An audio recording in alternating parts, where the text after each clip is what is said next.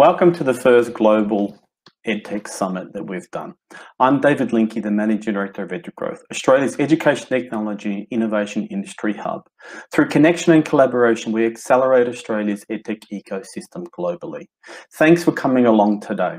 Today's event is being simulcast in English and Mandarin. So before we begin, Ms. Cherry Chi from Treasury New South Wales will join us to explain how to access the Mandarin translation of the conference via the Interpretify platform. Welcome, Cherry.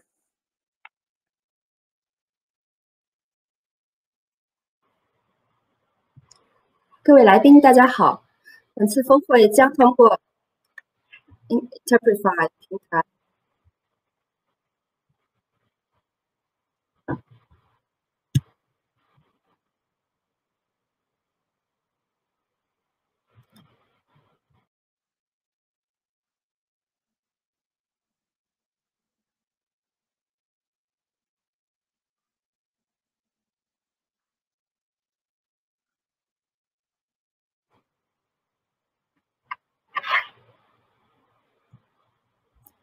各位来宾，大家好。本次峰会将通过 Interpretify 平台提供中文同声传译服务。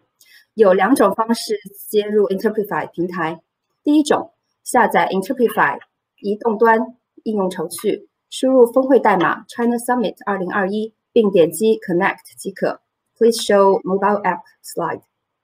您可以通过屏幕下方使用指南来连接。第二种方式是通过浏览器接入 Interpretify， 点击屏幕下方的链接并选择语言即可。Please show the web browser slide, please。屏幕下方也将有使用指南可供参考。当您使用浏览器接入 Interpretify 时，请将后的音频设置为静音。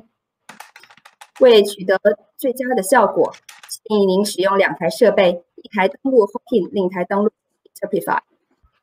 为本次大会，我们还组建了一个微信群，欢迎扫描屏幕下方二维码入群交流。Please show the QR code。现在将舞台交还给主持人 David。I hand over back to you. Thanks. Thanks very much, Cherry. I appreciate and welcome everybody who's joining us from China today using the Interpretify app. As we begin our session, allow me to pause to acknowledge the traditional owners of the land upon which we all gather. For our non-Australian attendees today, let me briefly explain. At the beginning of formal meetings like this in Australia, we pause to pay our respects to traditional owners of the land. We do this to acknowledge their continuous and unbroken custodianship of the land we call Australia as a mark of respect to their elders past, present and emerging. As we gather today physically dispersed but virtually connected, I acknowledge the traditional owners of Australia and recognise their continuous and unbroken connection to the land, waters and culture of the country. Today, I personally join you from the traditional land of the Boorong and the Woiwurrung people of the Kulin Nations, and I extend all our respects to their elders past, present and emerging in all of Australia, including from where you are joining us today. On behalf of Treasury New South Wales, our partners in today's summit, I extend my respects to the traditional owners of Sydney, the Gadigal people of the Eora Nations. And finally, I specifically extend my respects to the Aboriginal and Torres Strait Islander people with us present today. Very briefly, EduGrowth exists because Charles Sturt, Deakin, Griffith, La Trobe and Monash Universities and Navitas believed that Australia can be central to the digital transformation of education here and around the world. These organisations founded EduGrowth in 2016 and today we have hundreds of members connected into our programs. On behalf of all our members, I thank our founding partners for their ongoing support. Today's summit, we're going to meet an incredible group of New South Wales EdTech companies who will showcase their innovative and proven EdTech solutions. We'll then hear from Professor Shirley Alexander, the Deputy Vice-Chancellor of Education at the prestigious University of Technology, Sydney. Professor Alexander will share the UTS journey to reimagine the student experience in an ever-changing world. She'll be joined in conversation by Adam Brimmer, the Group CEO of Open Learning, for a Q&A session. A program like this is only possible with partners. New South Wales Treasury has been a fantastic partner to ensure we can showcase these exciting New South Wales EdTech companies to a Chinese audience. Please welcome Murray Davis, the Trade Commissioner for China at New South Wales Treasury, who will officially open the Global Summit. Hi Murray, how are you? Yeah. I can hear you perfectly. All right. Thank you for that introduction, and welcome to everybody who's joined in today, both in China and in Australia. My name is Murray Davis. I'm the New South Wales State Government Trade and Investment Commissioner based in China. I'm speaking to you today from Shanghai, and it's my great pleasure to be here to just give a few opening remarks before we kick off with some introductions to the companies that we're here to showcase today. In this few minutes that I have been allocated, what I would like to do is to try to give a little bit of context to where New South Wales sits in its relationship with China. What are the key sort of elements of that relationship? How has it been affected by the disruptions of the last 12 months? And, you know, what sorts of new directions do we think that we can explore? The disruptions in 2020 were so profound and so deep that I think it's still too early to assess exactly what the detailed implications were. I think we need to wait a few more months before we'll have the figures come in that we can do that. So what I'd like to do is to just give you a very quick recap of where things got up to with New South Wales' relationships in China up until the end of 2019, which is the period of time where we have, you know, pretty robust data. And the conclusions that one draws from that are that New South Wales was deeply integrated with China. So running through the key elements of that relationship, I can say that in 2019, New South Wales foreign exchange earnings from China were 26 billion Australian dollars, which is by far the biggest of any country. China would be our largest trading partner in that broad sense. Breaking that down a little more, and we can look at the merchandise trade, you know, trade in actual goods. New South Wales exported about $14 billion, which was actually the second largest export destination. Our largest market is actually Japan. But in two-way trade terms, China is by far our largest trading partner. We imported about 45 billion Australian dollars worth of goods from China in 2019, and we exported about $14 billion in that period. No. We had about another almost $5 billion in foreign exchange earnings from tourists. The tourism numbers from China were large, they were growing, and the tourists that used to come to Australia stayed longer, they spent more, they were more adventurous, they went to more places than other tourists. They were just the most wonderful sort of cohort for the Australian tourism industry. As I said, about $4.7 billion in 2019 in tourism. New South Wales was also the largest destination for investment. So over the last 5 years, there were something like $45 billion invested in Australia. About half of that went into New South Wales. There was a further export of about 1.3 billion in export of services. So for things like transport, insurance, telecommunications, these sorts of things, and then another couple of $1 billion there. So when you add it all up, you see a very, very broad and deep engagement that New South Wales had with Greater China. With all of the disruptions that have taken place in the last 12 months, many of those numbers will not be the same when it all comes in from 2020. Merchandise trade will still be important, but I think it will definitely have been affected, not just by some of the trade disputes that we've seen in the media, but also by the lack of freight that's available, lack of demand in China, because China has experienced some demand side disruptions because of COVID, and also because of supply side issues in Australia around droughts and floods and fires and other things. The thing that I think we're going to focus in on today is international education. Now, China was our largest source of international students. there was a figure of about $5 billion that New South Wales could depend on from Chinese students in Australia. That, of course, is now has to be revised downwards quite significantly, certainly for last year, almost certainly for this year. And the education industry in Australia has really got to find new ways, new modalities with which to engage with our major partners, such as China. And I think that this is where we can hone in on the topic today, which is leveraging new technologies, innovative technologies, in a way to deliver education when it's no longer possible to travel in person.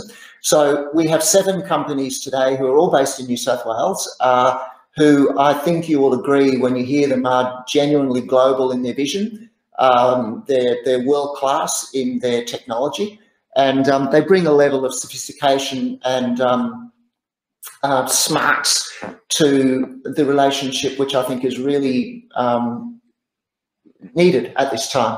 So I'm delighted to be here. I acknowledge the assistance that we've had from David's EduGrowth, also from the Australian Trade Commission, who has assisted us greatly. I wish everybody a fruitful discussion today, and with that, I'll hand back to you, David. Thank you. Thanks so very much, Murray, for setting the context of the trade relationship between Australia, New South Wales and the Chinese market. We're now going to hear from some really exciting New South Wales EdTech companies. So we're going to hear from Alex Burke from Education Perfect, who will then be followed by Mark Stanley from Literatu, and we'll conclude with Cherie Diaz from Open Learning. So Alex, I think you're with us. Hi Alex, how's it going? Very well, thank you, David. How are you? I think good. I think we've got your screen share there for you as well. We'll get that up. Okay, great. We'll leave you to it. Okay, have fun. Fantastic. Thank you very much. And firstly, it's great to kick off today and showcase some of the great Australian businesses. Thanks so much to Murray, New South Wales Government, and also David, EduGrowth, for the invitation. So Education Perfect, as an industry, as you'd probably know, off the back of COVID last year, many schools, teachers, students were kind of disrupted from the normal way that we run schools, and many were challenged over the course of the year. And I think one of the most important things when you think about sort of transformations is that the education industry definitely is going to go through a digital transformation, and it's really important that the industry looks to see where technology can help and enhance the teacher and the learning experience for students. So Education Perfect, we've been going now for 13 years. We are a complete digital teaching and learning toolkit for what we say is the 21st century, the modern era, I guess the future of education. What we have as a technology is firstly a toolkit, a set of world-class tools to allow for learning, revision and assessment. Our technology is focused on schools, so years 5 to 12. So that's sort of from 10 years old up. And education's pretty unique in that we offer all subject areas for a school, so covering all core subjects. We use data to empower teachers, save them time, and we also use data in our platform to help personalize learning experiences for students, differentiate the classroom, and really help student engagement and student progression, working hand in hand in the classroom. We have sitting on top of our technology, our toolkit and our data set, we then have a rich library of curriculum aligned content. This is being built internally by ourselves, but also we have authoring tools which allow teachers to customize it for their school, for their location, and they can also create lessons themselves, which has been a really big thing for us over COVID, with over 30% of teachers in our platform actually creating lessons from scratch. As a technology business, we tick all the boxes around accessibility, security, and our product is currently working in China through the various firewalls. We're currently trusted, and I'm pleased to say ever evolving and ever growing by over 3,000 schools, over 1 million students. We have over 50,000 teachers using the platform, and we're now in over 80 countries around the world. And we have very, very strong customer advocacy with over 6,000 positive reviews in the last 12 months. We're currently already in the region. We're working with international schools, primarily in Hong Kong. Here are a list of some of the schools that we're currently working with, and hopefully some of these brand and school logos you will recognize. And in broader China, again, working with a whole mix of size of schools across many regions in China.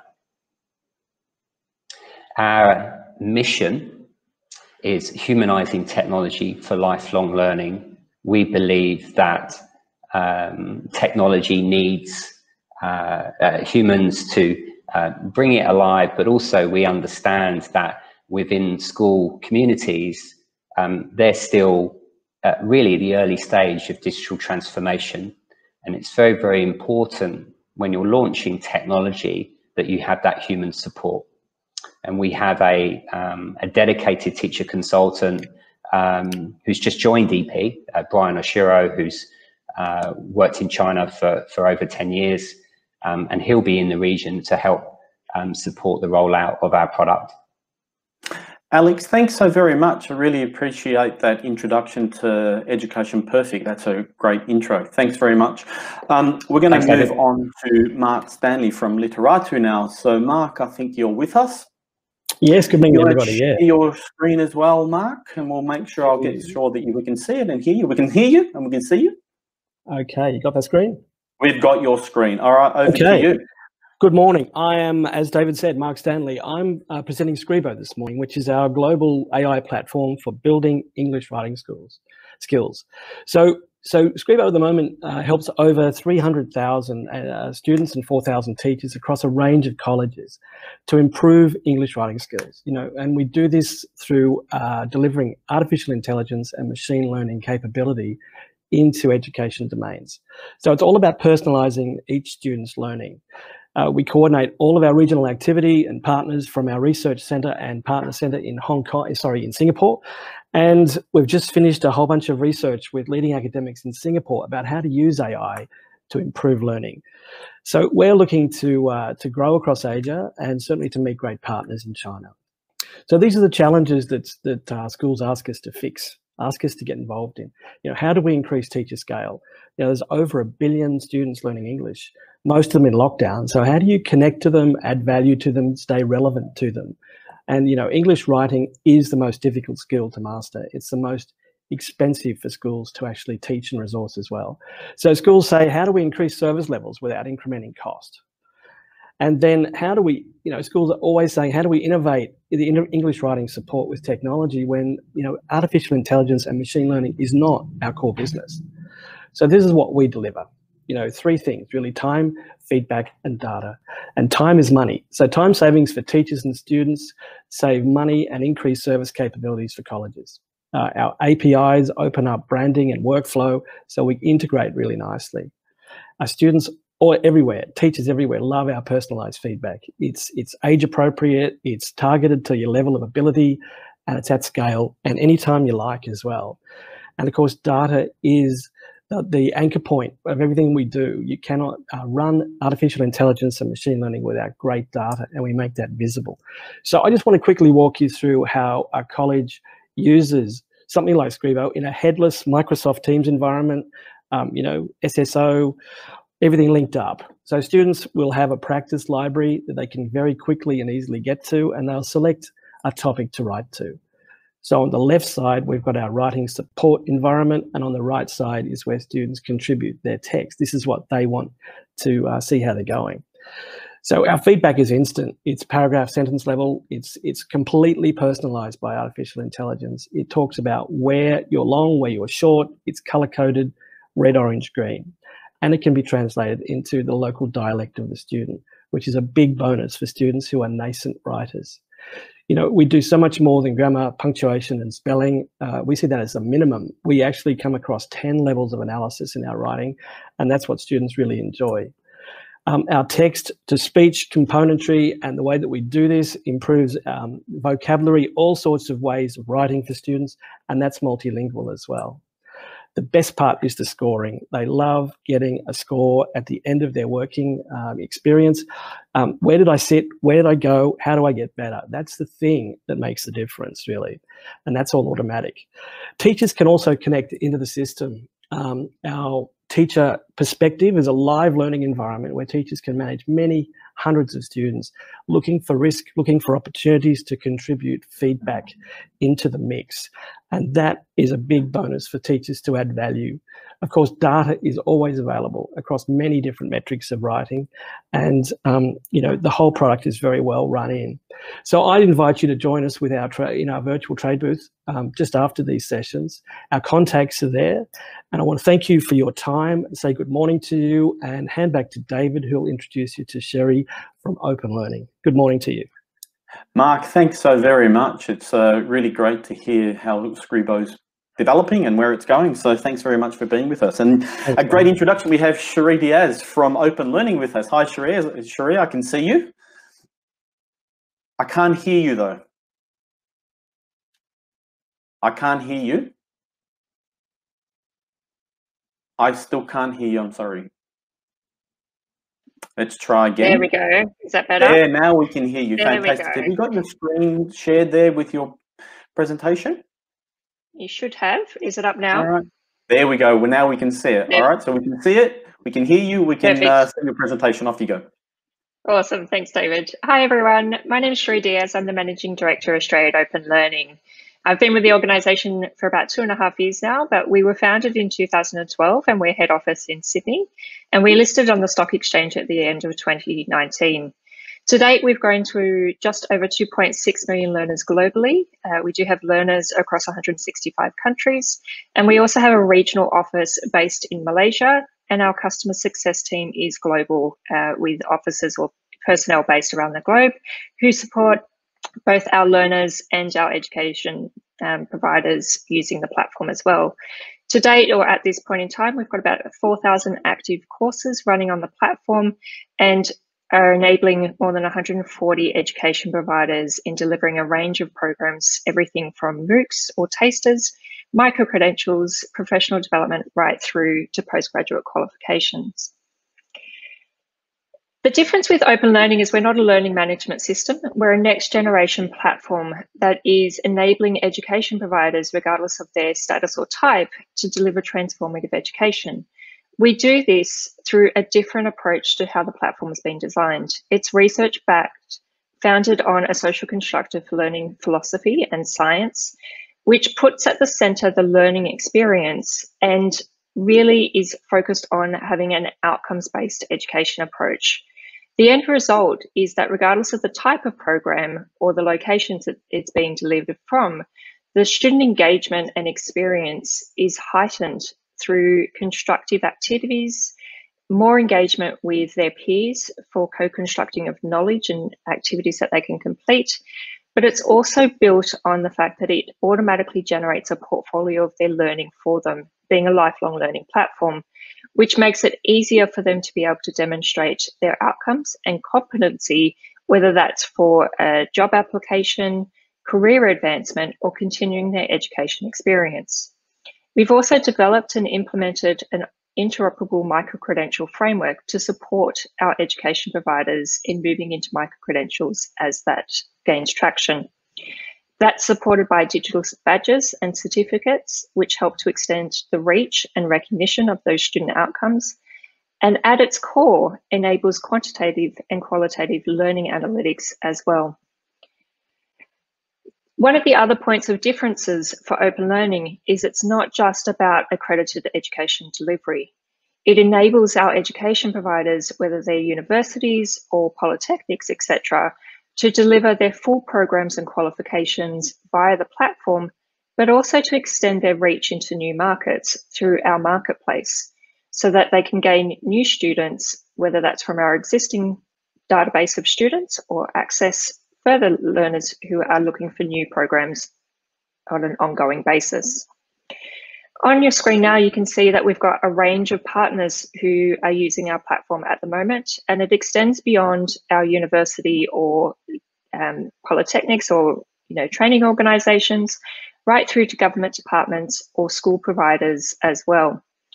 In 2020, the platform was already accessible in China, but we also entered into a relationship with Alibaba to strengthen that connectivity as well and assure that the students who are studying in China have a sound and high-speed access to the platform.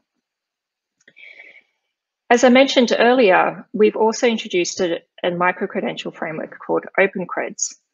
What it's been designed to foster is an interoperable system or capability for the range of education providers to enter into micro-credentials with a structure that supports high-quality micro-credential development and delivery, as well as for learners to understand what opportunities micro-credentials open to them. In the trade booth, I'll be able to walk through a range of different ways that we've been able to support our partners and look forward to talking to you then. Thanks, David. Thanks very much, Cherie. It's fantastic to again hear an update on where open learning is going and all of the work that you're doing, especially with Chinese market entry as well. So fantastic. We now have Nadan Katif from Class 365, who'll then be followed by Adam MacArthur from Pascal Press, Darcy Jamieson from Medtific, and Peter Wong from Brio. Have you got some slides to share with us, Nandan? Yep. Can you see my... Waiting for them to come up. Yeah, can you see the screen? Not just yet now. Oh, we can. There we go. We've got your screen. We can hear you. We can see you. Off you go. Excellent. David, thank you so much. Hello, everyone. Daja Ho, Hoshi Nandan Keethi. I'm the co-founder of Classy 365. It's an absolute pleasure to present Classy 365 in this global summit. And I'm very happy to share the story of Classy 365. There was once a time when education and learning was simple. However, but things have changed, and how? Over the course of past decade, learning and administration have moved online, above other things as well. As a result, students, their needs, compliance, administrative tasks have begun to grow, and grow exponentially.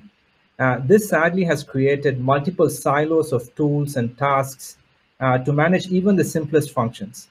This has ultimately made education less about teaching and learning and more about administering multiple tools and software. But just like Sun Tzu says, in the midst of chaos, there's always an opportunity. So we strongly believed in this and decided to solve the problem related to student administration and learning management. And thus Classy 365 was born. Classy 365 is a complete student administration and learning management platform designed by experienced leaders in technology and education as well. So we created a simple, single, unified platform so education institution can focus on teaching and learning, just like what they did before. So why Classy 365? Let's look at a simple use case, say, for example, Levi's entire student life cycle, starting from enrollment up until he becomes an alumni. So if you look at this slide, let's say you're an education institution trying to get new students. You can get online application forms using our platform. And from there, you can capture leads and applications directly online. With just one click, you can do the enrollment, manage the pre-admissions as well. So we have a student information system that includes your regular student lifecycle management, like class scheduling, grading, and assessments. We have an integrated learning management system, which enables you to upload online content which includes adaptive learning as well. So once the student is part of doing that degree or any kind of course they're doing, we have a degree audit module where you can track students' progress throughout the degree. We also have finances and fee and invoicing modules that enables you to manage the complete financial accountings. And finally, the alumni platform, which enables you to engage alumni students. So we have a modular approach to education management. So that means that customers can pick and choose the modules they need, and they only pay for those modules as well. So have a various list of modules, including integrations to external third-party applications. We have over 100+ integrations, including integrations to legacy platforms and also enterprise platforms like Google Apps or Google's G Station, as well as Office 365. So thanks to our comprehensive solution that we provide, our extensive customer base includes not only schools, colleges, and academic training institutions, but also we have not-for-profit institutions, multinational companies, as well as global, as well as government bodies as well. So here is a list of our customers, including some of the customers in China. So one of our marquee customers in China is PwC, PricewaterhouseCoopers, including some of the accounts that we have is US Department of Defense, Johns Hopkins University, and quite a few. And in that list, you will see that, it starts from K to 12 up until, large universities as well. So 2020 has been a phenomenal year for us. So we've increased our customer base to 5,500 customers globally. We have an average of 4 million active students daily. And in the peak of the pandemic, we've grown up to 9 million active users daily. So we are in 130 countries. And just a snapshot of the awards we've got recently in 2020. That includes, top 50 EdTech companies in ANZ, 2020 Quality Choice Awards, including the 2020, top 20 education platforms.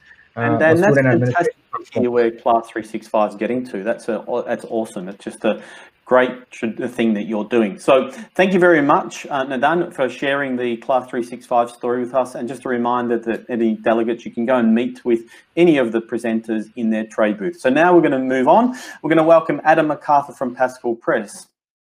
Hi, Adam. How's it going? Hey, David. Good, and yourself? Good, good. We can hear you. We can see you. Have you got some slides? And we'll make sure we've got those as well. All right. They should be... just waiting. Yeah, now just all right, we've got your slides. You might want to go full screen there as well. There we go. Perfect. All right, leave you to it, Adam. All right, thanks, David. So I'm Adam MacArthur from Blake Education, Blake eLearning. And what I'm going to take you through is a short overview of our Reading Eggs brand and our product. And really what we're about here is engaging those essential academic skills, particularly around literacy, English literacy and numeracy. So we've been going for 30 years and a really background in education publishing, as well with a range of books, videos, websites that we've had over that time. So for us, it's a bit of a snapshot of our business. Our head office is in Sydney, but also have an office in the US, UK, and in Shanghai and Beijing. And our program is locally hosted in China. And so we've made an investment, to make sure our product is available in China. And now this is really the start of us. It's ramping up that exposure. We have partners in many locations around the world who work with us to expand the Reading Eggs product across the world. So really, when we look at the instructional design of what our program is about, it incorporates Reading Eggs, Reading Eggs Express and Math Seeds, and they're built around these 5 features of comprehensive learning, being aligned to all associated standards, combining that explicit instruction to really make, to allow students to learn, these core skills. They have individual learning pathways and really high level of student engagement. So we make that investment in our content, the look and feel, the design of the program, all of those elements of the program to improve, student achievement. So when you look at our program, this is really what it is. It's these 4 components. So we've got a junior program, which is really around those early years, ages 2 to 4, which is those basic skills around the alphabet and learning to read skills. The core of our program is the reading eggs, which really targeted around ages 3 to 7, and follow this structured learning path that I'll talk a bit more about, which goes around phonics, sight words, and reading skills. And then for those, as we get in those older years, around building confidence in our Reading Eggs Express product, which is ages 7 to 13. And so this is really the core of our program, is around, those core literacy skills for, primary school and early high school years. We've also got a maths program that sits alongside that. We saw as part of our understanding is not only having those great literacy tools, but also maths products, math program as well, and built in the same style as Reading Eggs. This is to give you an understanding of the visual approach of our program. It follows these paths, and so we've got these maps. So students have to complete each step as they go along, and again, as part of that personalised journey, they go on a place to various locations based on their capability. And while this is a digital program, we also have a strong heritage in printed materials. And we know, for both parents and teachers needing print materials to support that learning process, not only just having a pure digital program. But one of our things we're most proud of recently is the launch of our Fast Phonics program. And this is something, that sits alongside that learning to read and that deep, the importance of phonics has been increasing over the last few years. And it's important to have that separate activity around phonics, which is what we've added to the program. We also have received many awards for our programs, across the years, certification by various education groups. I'm particularly proud of this Education Alliance in Finland, about the pedagogical quality of our program, and that's again that investment we've made over these last 30 years. But also, just to leave you with, our program is really well used in the school market. And so while the majority of our usage is in the US, UK and Australia, in those schools we have over 15,000 schools subscribed with 2 million students, showing the range and scale of our program and its usage across the world. We're also significant in the consumer market, so selling to parents where they want to do something, with their child at home. And again, you can see some of the numbers here with over 500,000 new registered users, 8 million all-time registered students. So we've got this, significant, range of the program that's been used across both the schools and consumer market.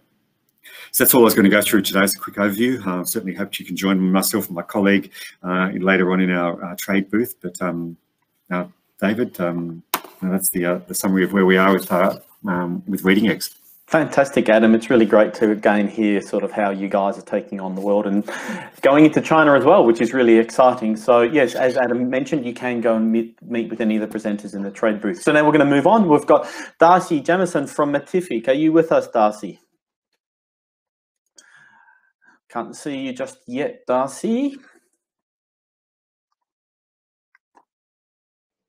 Oh, there we go. We've now got you, and we'll get you to share your slides, and we'll just get them up on screen. I'll let you know. So can you just say hello and make sure we can hear you? Hi, everyone. Thanks for having me. We can hear you. Let's see your slides.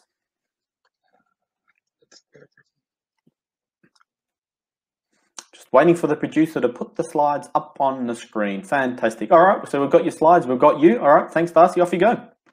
Hi, everyone. Thank you so much for having me. Good morning to our friends in China. My name's Darcy. I'm the Director of Global Partnerships for Matific. What is Matific? So we're a math program for K to 6, and we work across the globe, and at our heart and at our vision is to ensure every child in every country is given the best possible mathematical experience. And it's really important that we are giving each child that mathematical experience, because we actually have a real issue in the way we teach STEM. And when we talk about STEM, we think about all the scientists and programmers and engineers that we're going to need for the next century. But a lot of the time what we're seeing is maybe 2 people out of that class are going to get through secondary and tertiary education. And so we have schools and governments, and they're investing in STEM. They're putting all this money in, but a lot of the time they forget about the M. But without maths, the science, the technology, the engineering, the coding, it all lies on that math. So we end up with nothing. So for Matific, We like to think of ourselves as putting the M in STEM. We look at teaching around the world, and the reason Matific was started was by our founders, who are a couple of academics, mathematicians and pedagogy experts. And they were seeing people come to universities without the requisite math skills. And they looked at how mathematics had been taught. And they saw it and they realized they were being taught the same way as they were taught. I know when I was at school, this is how I was taught mathematics. And then there's lots of digital products out there that teach maths. But a lot of the time, it's just putting those sums on a screen with some nice colors and perhaps a couple of graphics. But it wasn't revolutionary. It was hardly evolutionary. And so we were seeing this poor performance in children. Number one, most primary school teachers, they're generalists. They went to university and studied teaching. They're not mathematicians. So what happened was, rather than actually teaching the fundamental concepts, they focus on procedure. And when students aren't given the conceptual understanding needed to develop the links between the different topics in mathematics and how it relates to the rest of the world, they were unable to go on to the more complex areas of mathematics. Think algebraic reasoning, think calculus. We saw students get maths anxiety and abstain from going into the STEM fields at all. So by the time they're in tertiary education, they're not studying maths at all. How often do you hear someone say, "I'm just not a maths person"? So that's why we have Matific. We've developed from the ground up a digital maths learning resource for primary school students that combines thousands of adaptive, gamified activities that are curriculum aligned with a rigorous pedagogy that places conceptual understanding at its heart. We want to ensure that students definitely have that fundamental concepts, the building blocks of mathematics in early years. So by the time they get to higher education, they're able to move forward confidently. And more importantly, they're engaged with mathematics, because mathematics does not just live in a silo, but it is fundamental to the way we engage with our world. We enable students to really meet that mathematical challenge. We do it by engaging them with gamified activities that don't just give you points, but each activity that we've created, and there's thousands of them, intrinsically engage students with immersive story-based activities. We impact learning with a rigorous pedagogy that, in a study done by the University of Western Sydney, raised scores by 34%. And we make teachers able to focus on what matters, teaching, by automating the tool administrative tasks that take them away from their core focus. Darcy, thanks so very much for giving us a quick introduction to Matific. That gives us a great opportunity to understand a little bit about what Matific is and how you're impacting learners around the world. So thank you so very much for showcasing. And again, you'll have a booth over in the expo hall so that you can answer any questions that people might have. And finally, we move on to our last presenter this morning before we get to our keynote, which is Peter Wong from UBrio. Hi, Peter, how's it going? Hello, David. Thank you, David. Hello. We can hear you, which is fantastic. And I think you've got some slides, so let's get your slides up. Okay, so we can hear you, we can see you, and we've got your slides. So off you go. Fantastic. Okay, hello, and thanks everyone for having me. My name is Peter Wang. I'm the CEO and founder of UBrio, the comprehensive online music education system. The UBrio system consists of 3 key areas of music learning: online lessons via the UBrio app, online examinations through Cambridge examinations, and UBrio International Music Festival. I believe this is the old slide. Do you have the latest one? Sorry. Yep. That's what we've got, Peter. So we can't change it now. Sorry. Okay, sure. Then we just move on. Yep. Okay, sure. The UBrio app isn't. Can we move on to the next page? Yep. And the next page, thank you. The Ubro app is an all-rounded professional teaching platform which provides the latest online lessons technology with HD video call and high-definition audio. You may scan the QR code on the top right to download and experience Ubro app. We'll move down. And down the next one. Ubro connects teachers and students from around the world. We're able to deliver high-quality online lessons for students in China to learn from teachers worldwide, as well as teachers in China now may teach students internationally. Ubro has experienced teachers from the earliest level of instrumental learning all the way to professors from Global Conservatory. Ubro features interactive smartboard, which allows teachers to load lesson materials and annotate them in real time, and a comprehensive lesson booking system. It supports multiple angle and devices during the lesson, as well as stickers and animated GIFs to boost kids' motivation during class. Moving on. Next, we have our online music exam system. Canberra Examinations is an online music exam system which uses pre-recorded video performance of candidates to assess the candidate's true ability. You can enroll CBE at any time and from anywhere, and you can download a copy of the Canberra Exams brochure by scanning the QR code on the bottom right of the screen. Moving on, and think of Canberra Exams like the IELTS testing system for music. Canberra Exams is used in over 50 countries. It is supported by the Australian government as well as the Chinese Department of Education. It is recognized by leading universities such as the University of Sydney.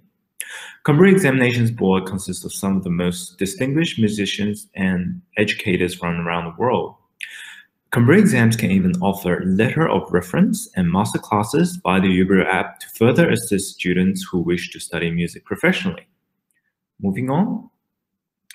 Next, we have this very exciting offline event which we organize for our candidates every year, the Ubro International Music Festival. Next page, thank you. The Ubro International Music Festival is a 2-week event where we bring together students from China and other parts of the world to our hometown in Sydney. Here, they will have their opening ceremony at the Sydney Conservatorium of Music, participate in master classes by our highly esteemed musicians, tour Sydney, and most importantly, all students will perform at the prestigious Sydney Opera House, as well as receiving their Award of Achievement. This has been very well received in the past, and we have had over thousands of students joining this program every year. So we hope to host this either online or offline towards the winter holiday of 2021. Next, thank you. So thank you all for watching today. So this is one of our most outstanding candidate, Christian Lee, and who has just won the biggest international violin competition as a part of a proud user of Ubro.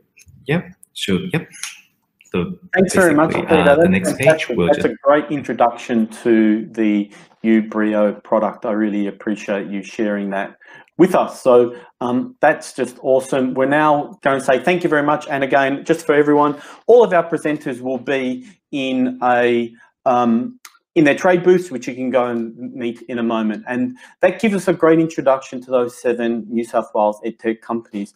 And now we get to move into our plenary session. Australia has a global reputation for leading education practice, which is built upon true thought leadership and grand visions. Today, we have one of those visionaries with us. Please welcome Professor Shirley Alexander, the Deputy Vice-Chancellor of Education at University of Technology, Sydney. Hi, Professor Alexander, how are you? Hi, very well, thanks, David. Allow me to do a formal introduction to you. In a moment, Professor Alexander will be joined by Mr. Adam Brimmer, who's the Group CEO of Open Learning and one of Australia's leading EdTech entrepreneurs. But allow me to introduce Professor Alexander first. Professor Alexander's career is focused on effective use of technologies in K-12 schools and higher education settings. She's been a member of 3 successive national government committees advising on improvements in higher education teaching and learning. She was the chair of the Digital Education Advisory Group Committee reporting to the Federal Minister of School Education. At UTS, Professor Alexander is responsible for leading key priorities in teaching and learning, the student experience, and development of a strong student culture across the university. Shirley has led major campus redevelopment in UTS to ensure that learning spaces are designed for the future of education, whilst leading strategic projects around learning futures and new micro-credentials and short courses. I think you've got some slides to share there as well. Is that right, Professor? I do. Are they showing now? We're going to get them in a second. Yep, we've got them. All right, so I'll hand over to you, and we'll come back with any timings. If not, Adam will come back in when you're finished, and we'll have a Q&A. Great, thank you very much. Thank you. So thank you everyone for joining this session today. I'm just back from leave 2 days ago. Even though I was only away for a couple of weeks, it felt like a couple of years. But as I'm very, very excited to be able to talk to you about the way I see higher education changing in a post-COVID world. And I do think that we are going to see even more change than we have previously thought about. So I'm just going to talk about that today. So my agenda today is just to give you a brief overview of a timeline of change in learning and teaching at UTS, talk about the framework that we've used to make decisions, then talk a bit about the way I think COVID is going to change our context, and then show you the two iterations of our learning and teaching strategy. So sometimes when people talk about strategy, it's something that's fairly new and has been developed quite recently. But if you look at our timeline here, this is something that we've been working on for 10 years. So it probably all started around the year 2000 when we looked at spending $1 billion on a campus redevelopment.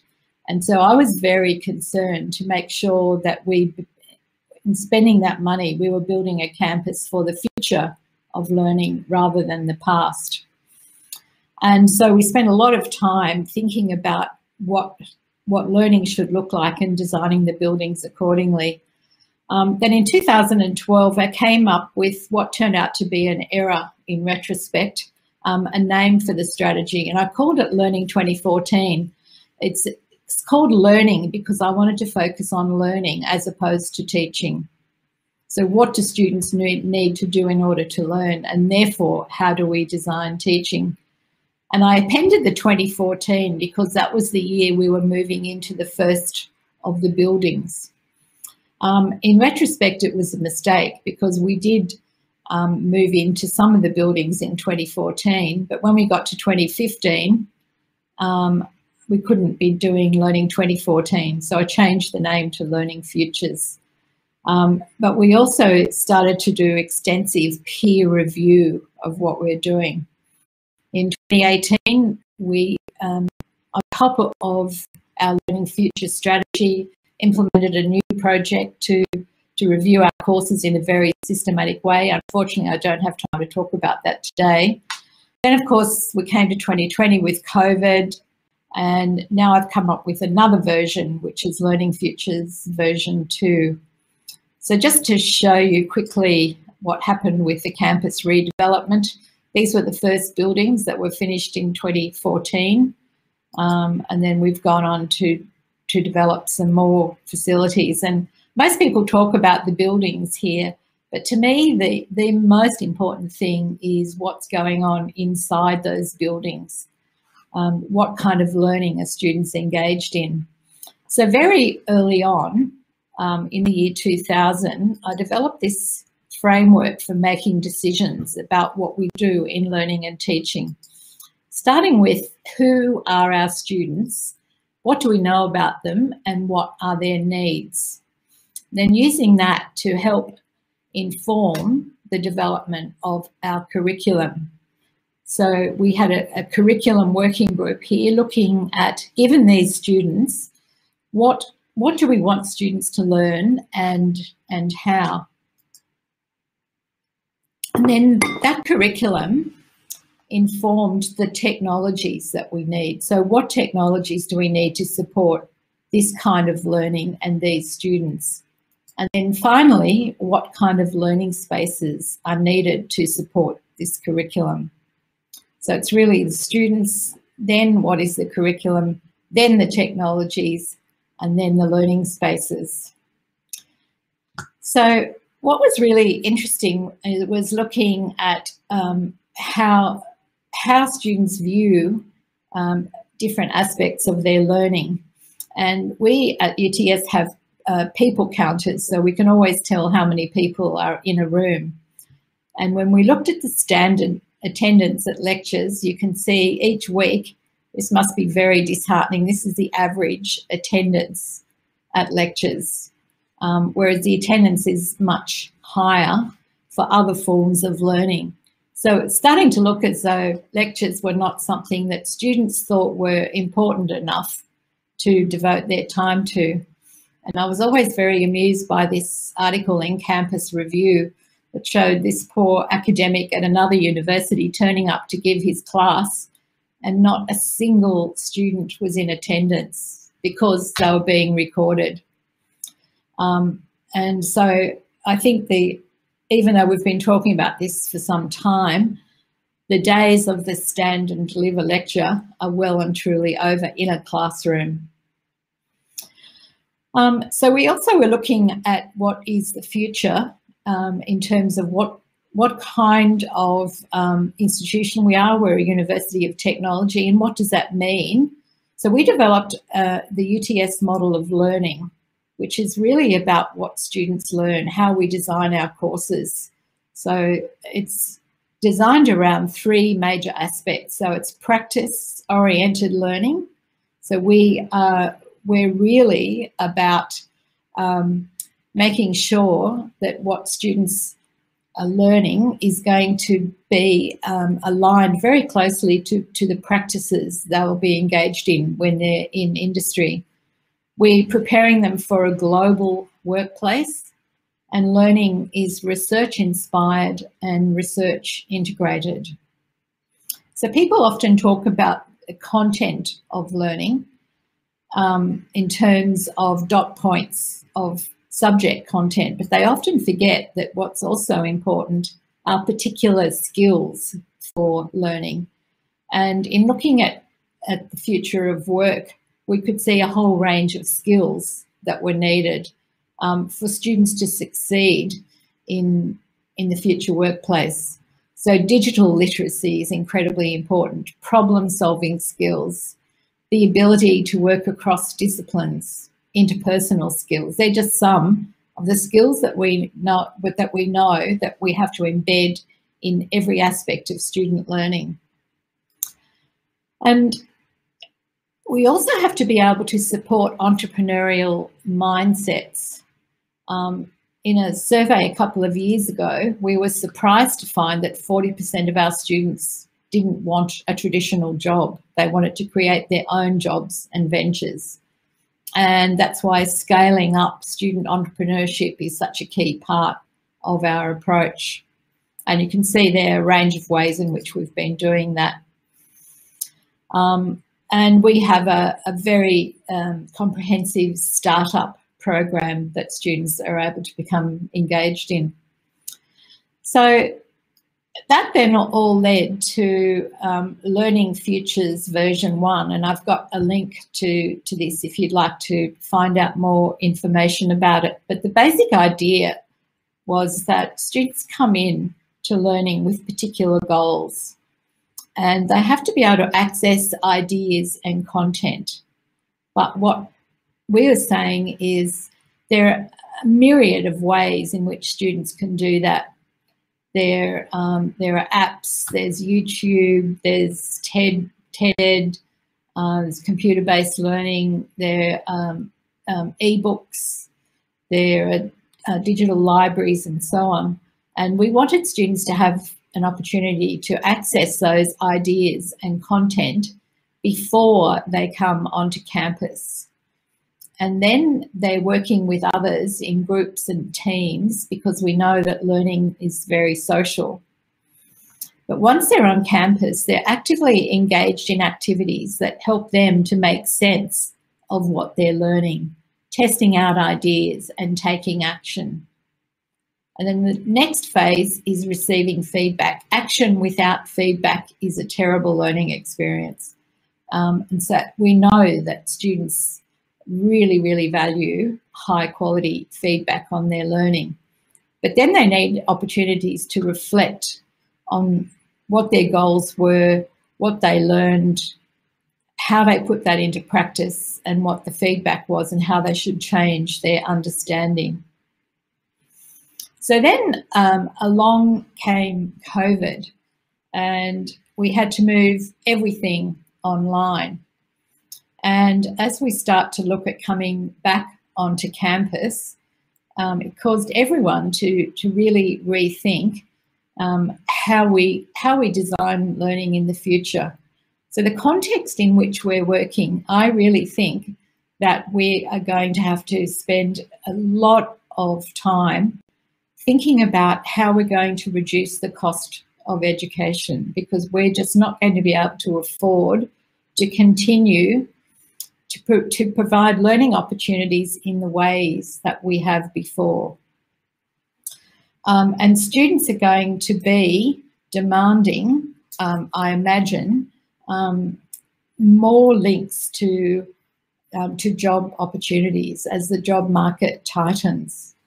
So I'm just going to talk a little bit about where I see student learning from this year on, and I'm calling this Learning Futures version 2.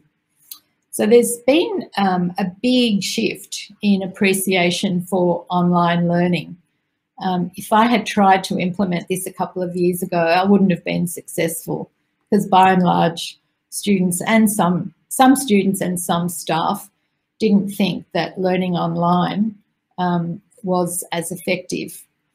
But in our last semester, we had the highest student evaluation scores that we have ever had, and the students were 90% online. So now we have to make sure that we don't lose the gains that we've made.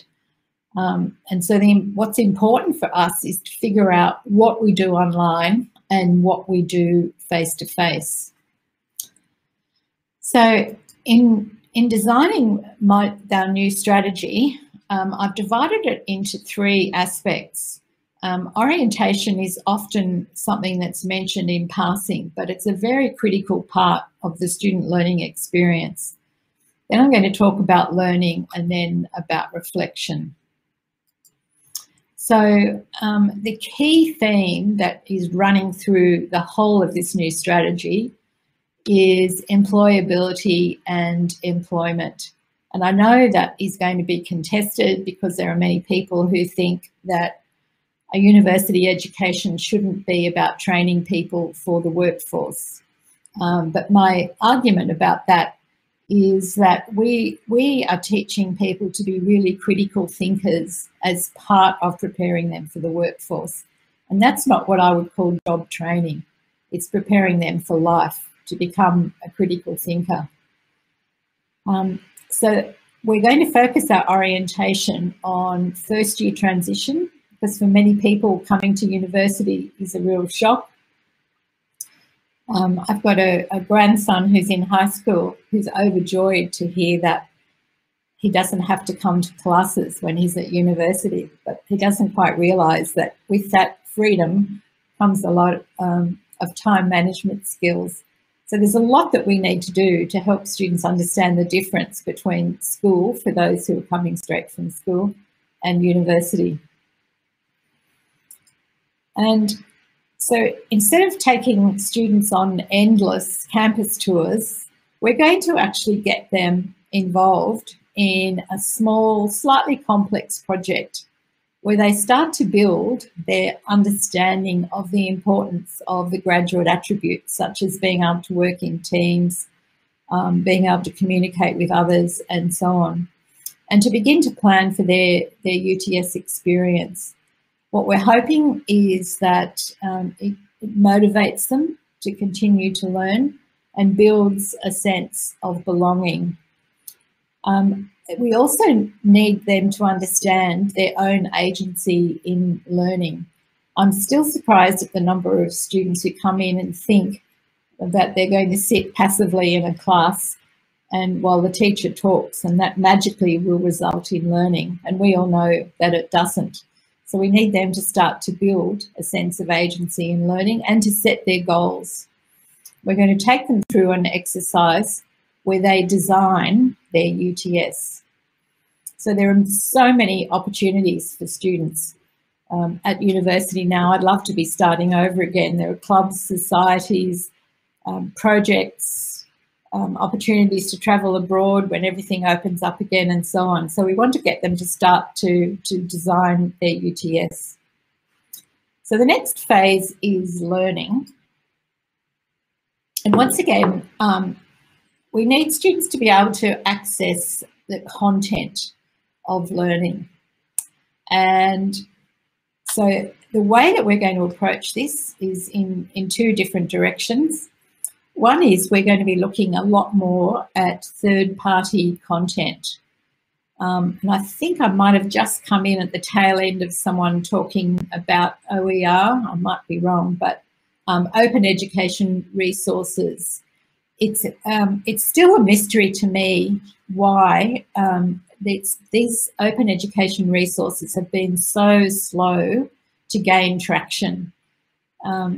When people are quite used to, if they don't know how to do something, they're quite happy to go to YouTube and look at a 5-minute video. I use it all the time. But we haven't got the same traction with OERs. There are a lot of publishers who are producing content and, of course, OPX providers. But I think there are going to be big opportunities for us to not reinvent the wheel every time we run a particular subject, every semester, every year. We just will not have the resources to do it. But we also have a lot of in-house content that has been developed. And so what we need and what we're looking at building is a digital asset repository so that we have big resource of tagged video, audio, animation, text, and so on. Now, all of that will be done online. But what comes next is the active learning component.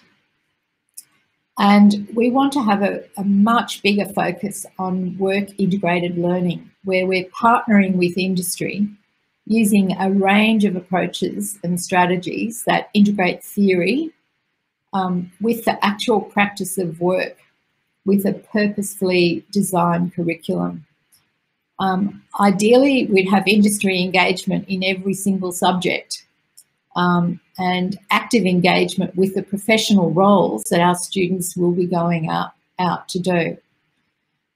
So that is the really key on-campus component. And then assessment. I mentioned earlier that students really value as much feedback as they can get. Yet when we ask academics what they like the least about teaching, 90% of them will say marking. And so what can we do about that so that it reduces the time that academics need to spend on feedback, but increases the quality of feedback? Now, if we do this work integrated learning with industry well, students will be getting really good feedback from industry. We've also started using analytics, learning analytics, to provide students with automated feedback.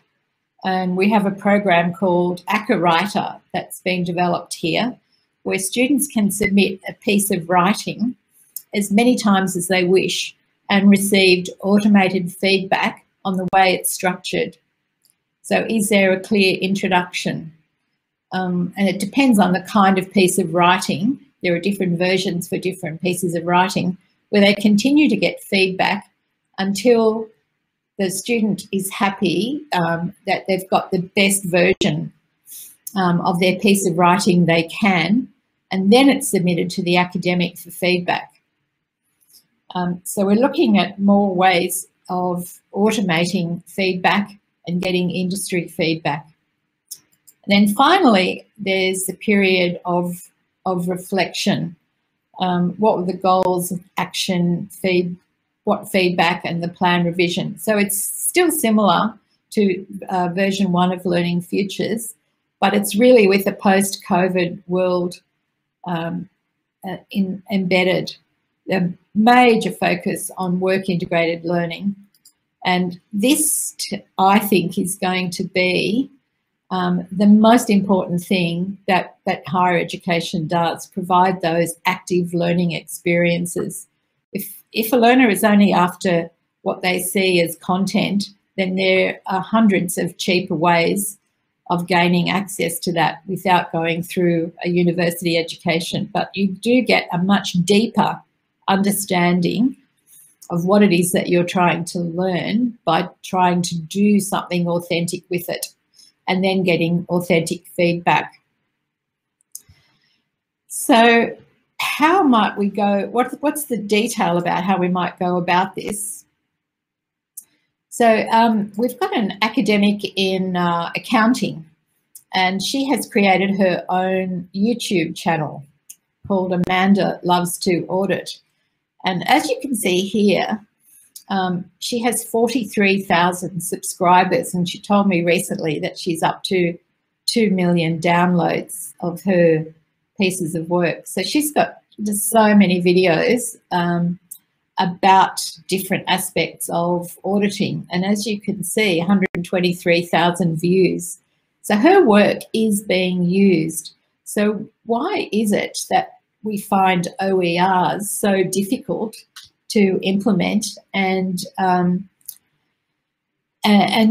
use? I think awareness of OER and the Creative Commons is growing, but it's growing very slowly because the existing OER repositories are relatively unused compared with things like YouTube, Khan Academy, and so on.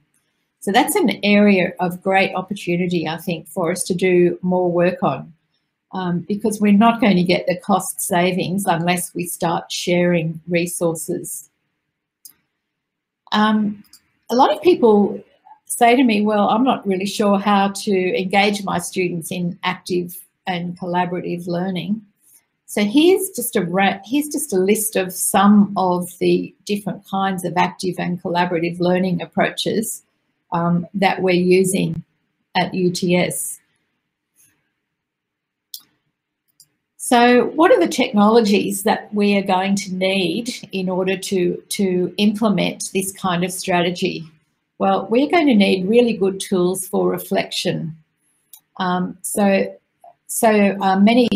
people talk about e-portfolio tools and so on, and we have been using a range of those, but I think there's a lot more that we could do with tools for reflection.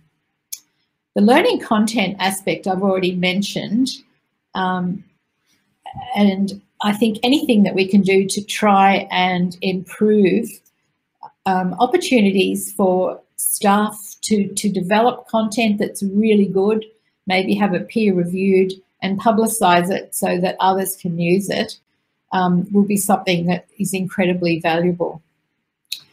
Tools for collaboration. If we're going to make this work well, we need tools to manage group work. We need software that makes it easy for teams to store and annotate text, video, arrange meetings, send messages, and so on. And of course, self and peer assessment of group work.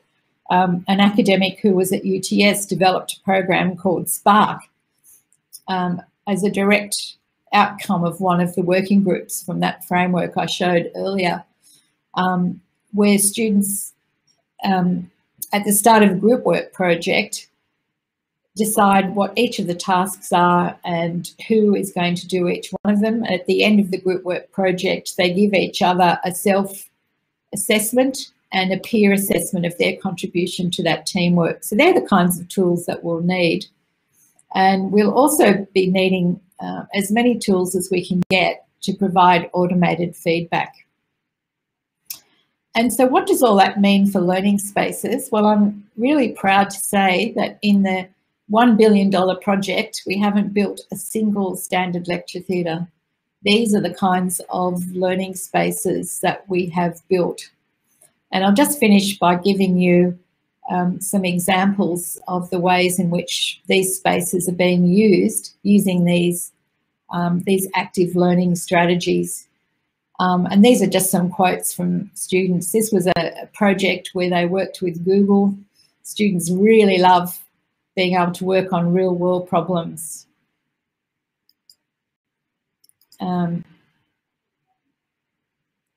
sorry, the next one is a hackathon, an example of a hackathon in the large room. I mentioned working with industry, and we do a lot of that. In fact, one of our courses, the BCII, has a waiting list of industry who want our students to work on their projects. The Governor of New South Wales was one of our industry engagement projects in helping him to manage his diary. So learning now doesn't look anything like the images you see of the 50s of people sitting in large lecture theatres while the teacher out the front writes up in chalk. Students are really actively engaged. This obviously is a pre-COVID image. So all of that hinges on us being connected with industry, and we're already involved with over 150 companies, and we're able to offer them access to students. We take a transdisciplinary approach. We've got terrific infrastructure, and the feedback from industry has been incredibly positive. So here's just a couple of references if you would like to have a look at some of these a bit more, and I'll finish there and take any questions. Fantastic. Thank you very much, Shirley. We've got Adam Brimo, the Group CEO of Open Learning, who's going to join us. Now, here's Adam, and I'll leave you guys to have a conversation, and we'll see questions from the audience across for you as well if we get any, okay? Thanks, David. Thanks, Shirley. That was a wonderful presentation. I think it gives everyone a really good idea of where the university is going and some of the experiences that have led up to that. So I think I'll just open it up to a few questions now. I've just got a few after watching the presentation. So just drilling into a few things that you covered. And I mean, I think I really like the renaming of it. I think if it was Learning 2014, then might not be as exciting today. Yeah. But one thing I did see was a focus on OER, which I thought was quite exciting and interesting. But also, you know, a little bit, I think bringing back some of the experiences we probably had for many years with OER, because OER has been around for a while, and I think different universities have tried to use it in different ways. So what have we learned from the implementations of OER sort of over the past, you know, maybe even 10 or 20 years? And what can we do differently with it today? And how do you think students will respond to those kinds of materials? So I might start with how will students respond. One of our big challenges in using OERs is students' perception of what they're paying for. Because an academic could spend, let's just say, for example, an hour in creating a lecture and stand up and give that lecture. And it's fairly easy to do because they're a subject matter expert. They love getting up and in front of an audience, you can show off what you know. I personally love giving lectures too. And students don't, unfortunately, learn as much from that as we would like. Or a staff member might spend 10 hours really getting a good understanding of how students come to understand a particular topic and looking for a range of open education resources that they can put together as a curated learning experience for students. But the problem is that students, by and large, will value the 1 hour lecture from an academic more than they will value a set of really well-curated resources that they can step through. So our big challenge is the perception from students of what it is that they're paying for, which is why I've got such a focus on the active learning aspect, because it's what can you do with what you know that's important. So that's one of our challenges.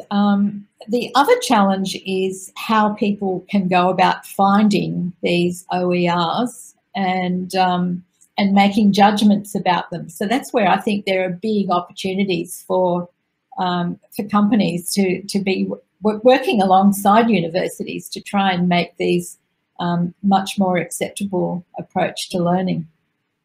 Yeah, I think that's fascinating, and I agree with this challenge around the perception of why you're coming to a university, or even what a learning experience is. Yeah, you only value what's in front of you. You don't really see the work that went into it to get there. And hence our my change to orientation to try and help students understand who does the learning, where they're saying, unless someone is standing in front of me talking, then I'm not really getting what I paid for. And so what they don't see is that teaching is a designing experience. It's not a performance experience. Yeah, I think that focus on learning design is quite critical. And in many ways, you spend more time up front doing learning design, but you might spend less time, in front of the students, but the students will get a better experience out of it at the end. Now, I guess one thing that we hope is that, maybe perceptions will change over time, and maybe the past year has helped move that along. I don't think we're going to have the luxury of time to wait for that and hope it just happens organically. And so one of the things I'm going to be doing this year is looking at how we can really shift that. It's not impossible, and that's why I'm so interested in Amanda White's YouTube clips on audit, because clearly people see that as an acceptable way of learning. So how can we build on what's good about that? Yeah, I think that there has been a big move towards some educators and academics sharing their lectures and their knowledge and tutorials online. I know that was how open learning actually started back in the day originally, a number of online lectures.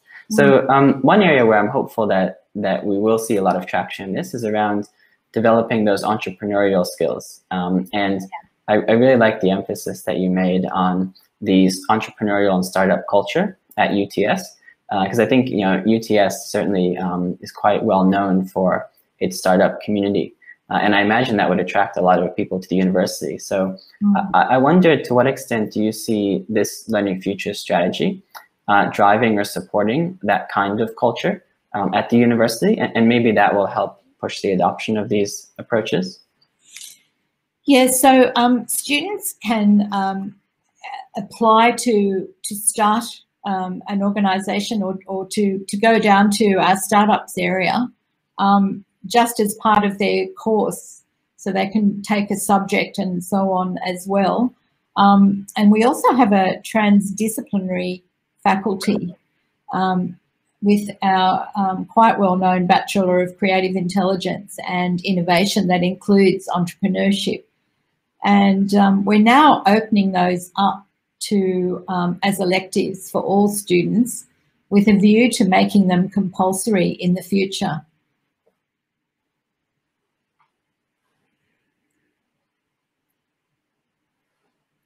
I see some questions flashing across the screen. Should I be answering those as they come? I saw those. It was very fast. But I think touching on that, actually, the Bachelor of Creative Intelligence, I think, is quite a remarkable program. And I would just add sort of some of our personal experience with it, which is that at Open Learning, we actually had an intern join us a few years ago who was undertaking that program. And they had fantastic things to say about it. And I remember after learning about the structure, I was wondering why there weren't more programs like that. Yeah, it's not easy. It's a program that I started quite a few years ago, and it was quite challenging to persuade people that there was a need for a transdisciplinary approach. I think sometimes faculty saw it as cutting across what they do. But what I've been at pains to explain is that we need depth in disciplines in order to be able to have the transdisciplinary approaches. Yeah. So, I mean, to deliver this strategy, I guess there's a lot of different components. So I'm wondering if you're able to share a bit about how you see collaboration occurring between the university and maybe between educational technology companies and the education industry in general. Because I think there's a lot of interesting areas that you're trying to deliver on. And I imagine the university would not be able to, develop all of these things internally. That's right. So I won't be able to achieve what I'm trying to achieve without those technologies that I showed. But what I've tried to do is say this is what we need for our students and for the curriculum, rather than having companies coming. I get emails several times a day from companies saying you've got to try out what we're offering. But what I'd really love is an opportunity where I can say to organisations, this is what we need. What can you do for us? Can we work together on this? And I just identified those 4 areas as a starting point. Yeah, I think that's a good opportunity. I saw a number there as well that I'm sure everyone can go back to, from sort of OER to, the active learning, authentic assessment, a lot of different technologies. I think that's quite exciting. So one area I wanted to touch on as well is around the increasing demand for upskilling and reskilling that we're seeing across Australia and around the world at the moment. Now, as short courses and micro-credentials become more popular, and some of the online resources, even those lectures that you showed, become more popular for people to develop their skills, I imagine people will start looking towards industry or university for some kind of validation of people's skills as well. So I'm just wondering if you could share briefly, what role do you see the university playing in this new world for short courses, micro-credentials, and non-accredited education generally? Yeah. So there was a time when universities didn't really value something that was developed elsewhere. So a student may have done, and this happened to me as well, I started my degree at a different university and I did a year, and then I went to another university and tried to get credit for that, and they only gave me 1 subject credit. Those days have to change. I don't think we can afford to be setting up those rings, those barriers anymore, and I think I'm seeing a lot of evidence of that changing. So we have a number of master's degrees, for example, that now accept portfolios and other short courses and so on. So that area is undergoing quite significant change at the moment. It has to. I might have to actually jump in there and say thank you so very much. It's been a great conversation. I can see that you both were both engaged, and you might go another 15 or 20 minutes, but we are starting to run out of time. So what I wanted to do is say thank you so very much, Professor Alexander, giving us an insight to where UTS have been, and Adam for facilitating our Q&A. So thank you very much. Thank you very much. Okay, bye. All the best. Thank you. And so with that, that sort of starts to bring us towards the end of today, and so we have Andrew Carter from Austrade, who's the Trade Commissioner for Education in the Greater China region, and Andrew's with us. I saw Andrew, now he's gone away. Thank you, Hi, David. Andrew, how are you? Good, David, thank you, and good morning and good afternoon, everyone, wherever you happen to be. It's a pleasure to be here with you virtually for this Global Summit Series event hosted by the New South Wales Government and EduGrowth. I'm Andrew Carter. I'm Austrade's Trade Commissioner for Education in Greater China. I think we can all agree that the EdTech sector is a really exciting space, leveraging digital technologies and innovation to enhance teaching and learning. Undoubtedly, 2020 was a challenging year, and these challenges are still with us. But one observation we can make is, and as we heard today, during this disruptive period, existing technology trends really accelerated. When COVID forced schools to go remote, we saw educators and students become more reliant on technology than ever before. Australia is recognised for its high quality, globally relevant education and training systems, and these credentials reinforce our EdTech capability. We had a great program today that showcased Australian EdTech capabilities with a group of truly innovative companies, and I would encourage you all to visit the trade booths and connect with them. Aussie EdTech companies are solving problems and adding value right across the education spectrum, from early childhood to university and technical education. I also wanted to thank Professor Alexander for a really engaging session. There was a lot of food for thought in there about learning design and the student experience. And I think hearing how UTS has reimagined that student experience in light of emerging needs and global trends is a reminder of the need to adapt and change to stay ahead of the curve. We can be confident that the demand for innovative learning technologies is only going to continue to grow in China. And Australian EdTech companies are enthusiastic about the potential that comes from partnering, connecting and growing together.